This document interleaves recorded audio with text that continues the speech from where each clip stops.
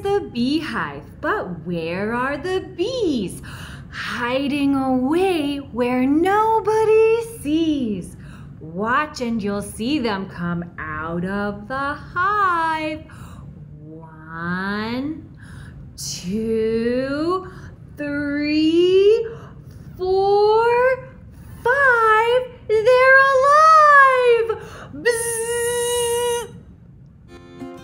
So this chant or this rhyme is called the Beehive, and it is from the lovely ladies at Jayberry, a really great rhyme that practices rhythm, practices rhyming words, and you get a little bit of bee knowledge, which is always good because bees are such an integral part of our environment.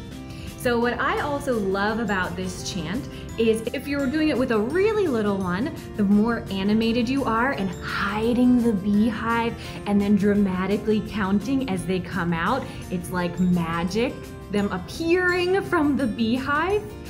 And for older little ones, you can actually do it together where maybe they make the beehive and you hide it, or you make the beehive and they hide it and then you count together. This is particularly good with counting practice.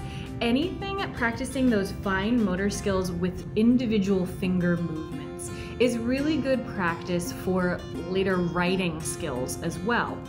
So counting with 1, 2, 3, 4, and 5, those individual finger movements is really key to foundational fine motor skills with those fingers. All right, and it's a really good practice as well for some simple counting. So let's try it one more time.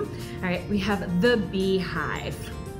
Oh, here is the hive, but where are the bees? Hiding away where nobody sees. Watch and you'll see them come out of the hive.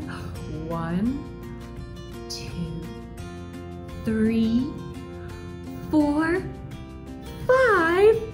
They're alive! Bzzz. And then of course at the end, that bzzz is a really fun opportunity to tickle. So we hope that you enjoyed the beehive today with some counting practice, some fine motor practice, some sneaky finger magic, and of course, some rhythm that you can practice together. So enjoy this together, and we'll see you next time. Bye friends, have a nice day.